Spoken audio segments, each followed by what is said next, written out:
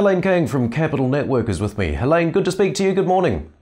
Morning, Andrew. How are you? Very good, thanks, Helaine. A reminder for Helaine's full report. Click on the eye in the top right-hand corner of your screen. Helaine, IQE, give us an introduction here. Tell us a bit about them. Sure. IQE is a global supplier of advanced semiconductor wafers that are used in various applications, including mobile communications and industrial power. The company provides outsourced foundry services for the wafer needs of the global supplier semiconductor chip suppliers. And the company's core business lies in the manufacturing of epi wafers. So epi layer defines a unique performance feature of the wafers that leads to the various uses of the semiconductor chips. The company has 4 business segments that covers diverse markets such as mobile network, wireless communication, photonics, or light detecting applications. Tell me a little bit more about the growth potential here for IQE, Helaine, and their IP portfolio. Sure. I think the company is very interesting, and the stock is worth the attention of the investors. Obviously, firstly because of its growth potential. The company has the wide range of addressable market as well.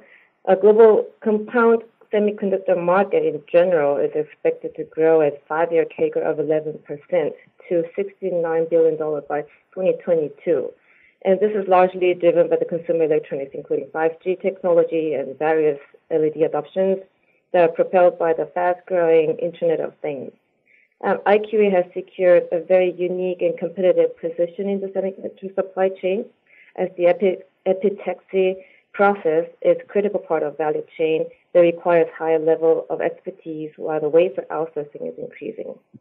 And in terms of the unique IP portfolio, the company has more than 150 IPs via acquisitions and partnerships with research institutions. And also, it is capable of providing bespoke R&D services to its customers. The key competitive advantage of the company, I guess, lies in its know-how of scaling up or commercializing the new technologies. So, for example, the company's most recent major growth driver has been VCSEL, an advanced laser technology that is mass-produced by IQE for the first time. Last year, of course, was a good year for the share price. A little bit weaker of late, though.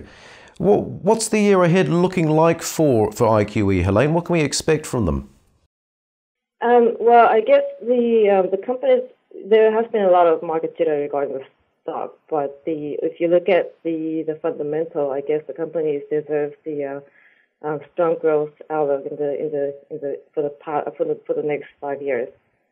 The company's growth has largely driven by the product diversification as the end market for compound semiconductor expands.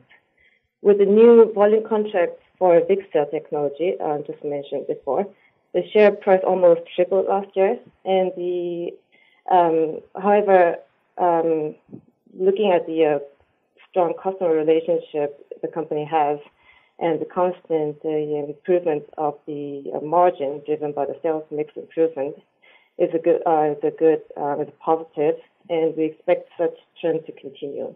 And obviously, the near-term driver should be the VCSEL, as its applications can expand across the sensing, optical communications, and machine vision, etc. For Helaine's full report, click on the eye in the top right-hand corner of your screen. Helaine, thanks very much. Thank you.